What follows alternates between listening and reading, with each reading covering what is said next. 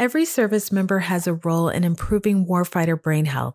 While recognizing potentially concussive events and referring affected service members for appropriate medical evaluation may seem the most important, reporting involvement in potentially concussive events and ensuring rest and recovery recommendations are adhered to are equally crucial. Since those in leadership positions have an extra responsibility to ensure and promote warfighter brain health among their service members, let's explore the steps they should follow. The first is to recognize potentially concussive events and possible symptoms. This includes understanding that every concussion is different and not all service members will experience the same symptoms. Next is to ensure that service members receive the appropriate medical evaluation where the MACE-2 is completed.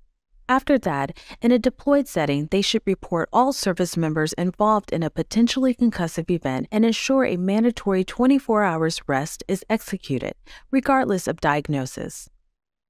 In a non-deployed setting, they should verify that all service members diagnosed with concussion receive and complete 24 hours of rest.